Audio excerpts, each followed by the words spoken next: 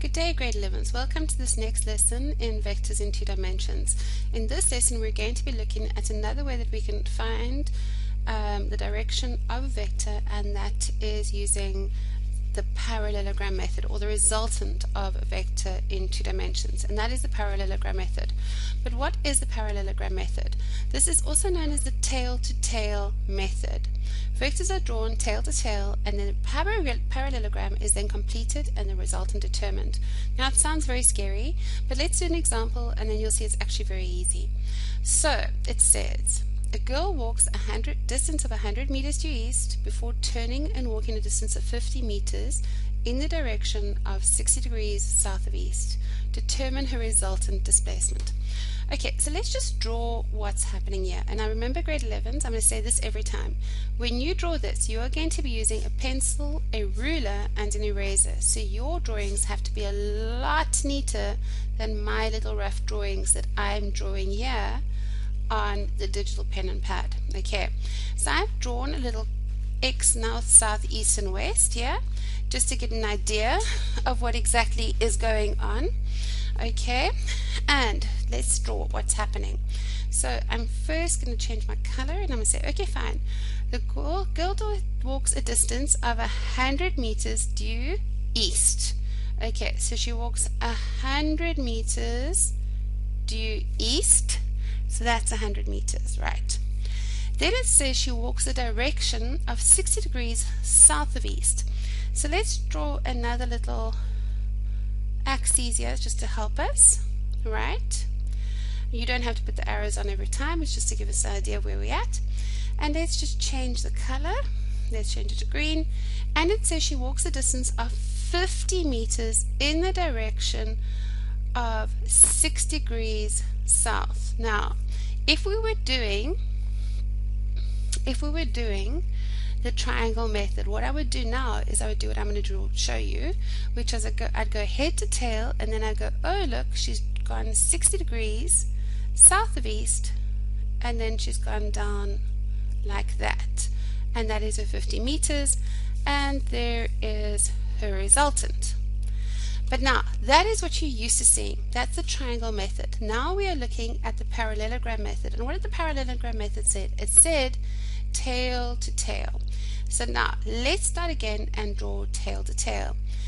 So, north, south, west, east. And it says we need to draw 100 meters due east. So she goes 100 meters due east, right? But then she also travels 50 meters at an angle of 60 degrees south of east. So 60 degrees south of east is about here, and she does that, 50 meters. So do you notice now that that is tail to tail? Okay, and remember, that is what we said the parallelogram was. And then what did it say? If we go back, it says we draw the vectors tail to tail, and then the parallelogram is completed and the resultant is determined. So we need to do that. So we need to complete this parallelogram. So what do we know that's special about a parallelogram? We know that a parallelogram, both sides of the opposite sides are parallel and equal.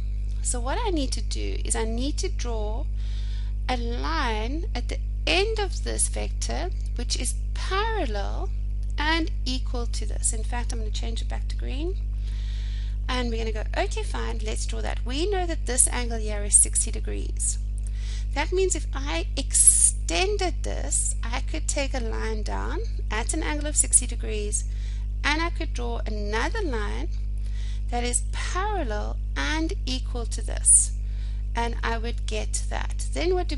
We need to finish this parallelogram by drawing a line that is parallel and equal in length of this. So basically I'm going to join these dots, okay, and there is our parallelogram. And then it says, what did it say? It says, and then the resultant is determined. So now we need to work out where this girl ended up.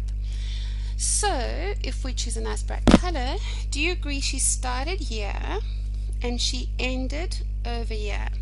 So actually her resultant is from there to there, and that is her resultant.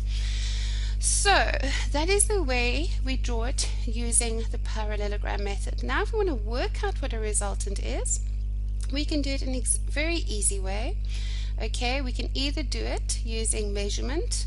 In other words, we measure these out and we use a protractor to find out our angles, or we can use some calculations. So if we think about this, we know that this side here is 50. We know that this little angle here is 60 degrees, right? Which means, since this is on a straight line, that angle there is 120 degrees.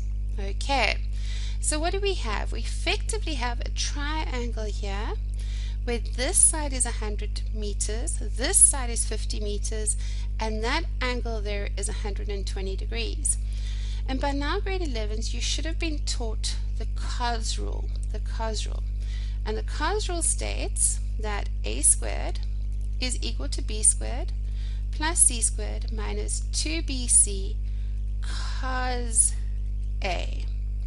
2bc cos a. And we use this whenever we have a triangle where we've got any triangle, where we've got two sides and an enclosed angle, and we want the third side, then this is what we're going to use. So if you look at it, if we change this with the colors to show you what I want, r squared, right, is going to equal our 100 meters squared, our b squared. It doesn't really matter what colors you're using, what sides you use, which for b or c. And then there is c squared, okay, and then it's minus 2 times b, which is red, times c, which is green, and then it's cos of a, which is the angle opposite the resultant. So therefore it's going to be this cool blue. Okay, in this case cos a, which is going to be cos r, just to explain that to you. So if I put the numbers in, and I'm not going to keep the colors because that's going to be mad, the b squared is the red, so it's going to be 100 squared, plus the c squared is going to be 50 squared, minus 2 times by b, which is 100, times by c, which is 50, times by cos of this angle here, which is 120.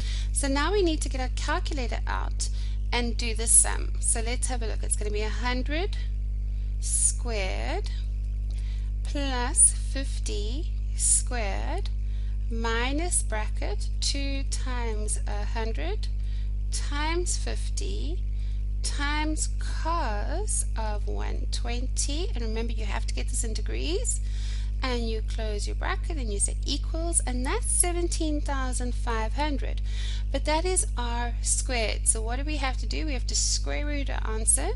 So we say shift square root of 17,500, and we end up with 132.29. So we end up with 132.29 meters. So that is our resultant. But have we finished? No, we have not, because they also want, what is this? This is displacement.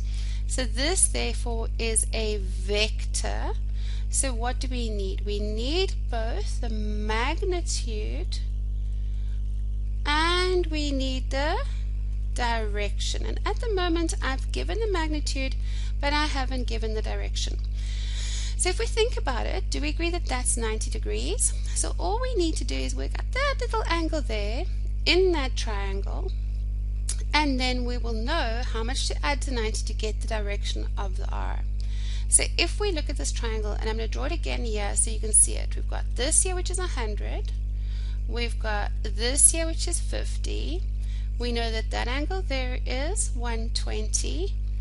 We know that that there, let me just put the arrows in, is 0.29, and we want this, actually we want this little angle there. So if we look at that, do you realize that we can use the sine rule? We know that sine A over A equals sine B over B. And we can use that when we've got sides and we want angles, or when we've got angles and we want sides. So I can say I want this angle here. So that means that the opposite side is 50. So I can say sine A over 50 is equal to, the only other angle we have is this one, so it has to be sine 120 over the opposite side to that, which is 132.29. Therefore sine A is going to be sine 120 multiplied by the 50 from the side, all over 132.29. So I again get my calculator out and I clear it. Okay, and we do this on our calculator. So we're going to go 50 times sine of 120 equals, divided by 132.29, and that gives me 0.33, right? But that is sine A. So what do I have to do? I have to do second function sine of 0.33. So I go shift sine of 0.33 equals, and it's 19.27 degrees. So this A is 19.27 degrees. So we're talking about this little angle here is 19.27 degrees. So now we could either say the resultant is going to be 132.29 meters at 19.27 degrees south of east, or we could say that it's on a bearing of 90. We could add our 90 to that and we get 279,109, or we could say it's on a bearing of 109.27 degrees. Right, grade 11, so that's how you use the parallelogram method, and I want you to go and practice these lots. Please notice that most of this, once you've got your triangle, is maths, and this is why we always say you need to be able to do maths in order to be able to do science properly, especially the physics sections. So please go practice, practice, practice. And that's all, grade 11s, for this lesson. Have a great day.